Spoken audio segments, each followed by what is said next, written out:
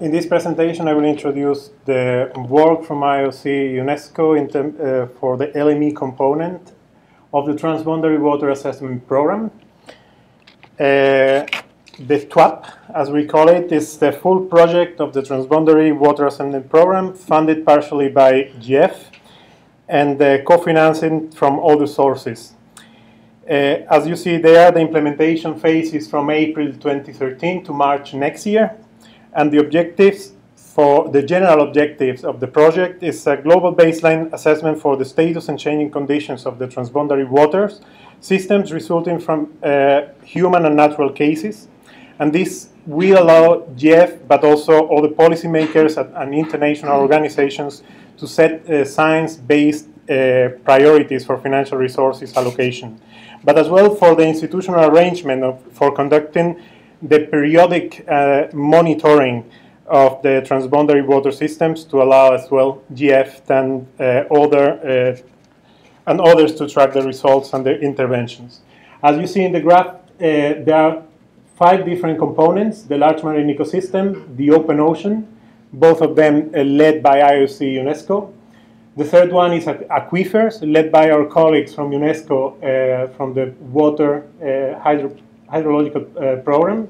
The lakes that are led by the International Lake Association, and the river basins from UNEP as well.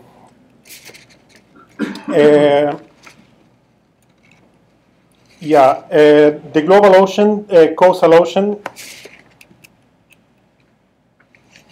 The global coastal ocean is divided into 66 different large marine ecosystems, which are natural regions of coastal and ocean enclosing waters from river basins and estuaries to the seaboard boundaries of continental shelves and margins of coastal currents and water masses. This is the definition of Ken Sherman, our colleague from NOAA.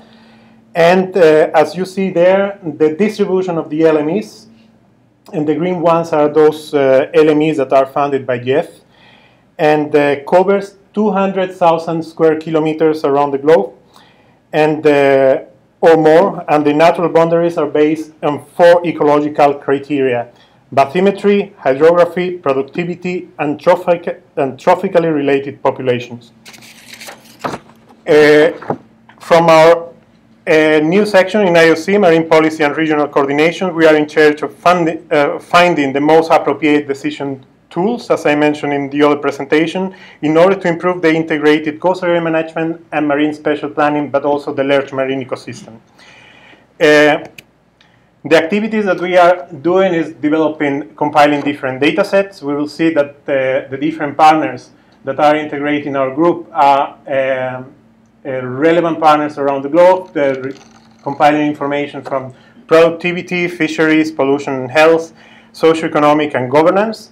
This information will provide indicators in terms to support the global comparative assessment that the LMEs for the LMEs in terms of the spatial distribution and global coverage of these indicators. Not all of them are covering all the activities that we want, because there are some, especially some in fisheries or socioeconomic, that the information is not available, but the governance itself at the end will try to sum up all of this information and provide relevant products.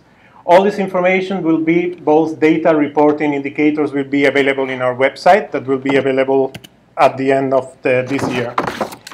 The target audience, while the principal target is GF, as I mentioned, other potential users of the TWAP results will include the World Ocean Assessment, that I will introduce later, and the regional sea programs.